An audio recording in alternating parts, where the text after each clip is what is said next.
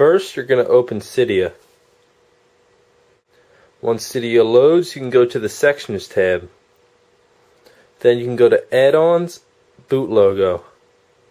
Here are about 8 boot logos, but they will be adding more within time.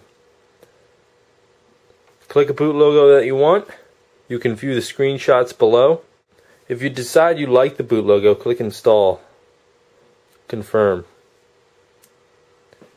Once installed, you can return to Cydia. Go back to your home screen.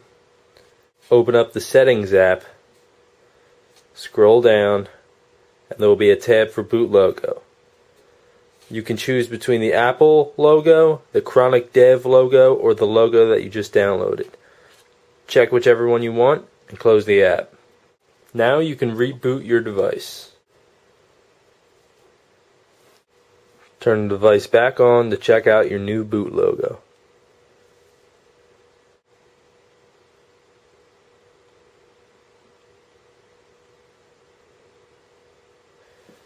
As you can see, it's a little slow at first, but I'm sure within further updates they will make it faster.